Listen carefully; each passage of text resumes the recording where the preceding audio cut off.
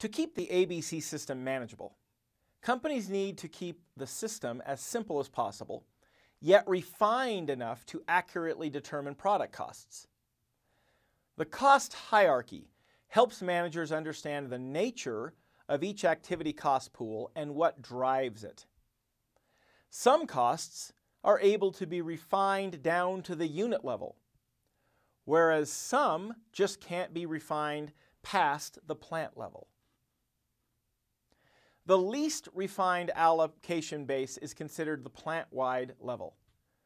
These costs occur regardless of how many units, batches, or product lines are produced by the plant.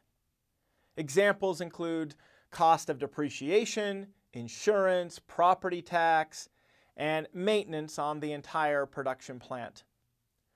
Often these costs are allocated with a plant-wide cost driver like direct labor hours. The product line level is slightly more refined. Some of our costs and activities can be traced to a particular product line, like fluid milk or yogurt or ice cream, but can't be refined beyond that point. The batch level is our next most refined level.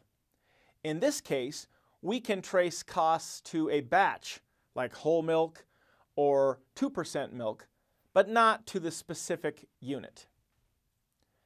Finally, our most refined allocation basis is the unit level.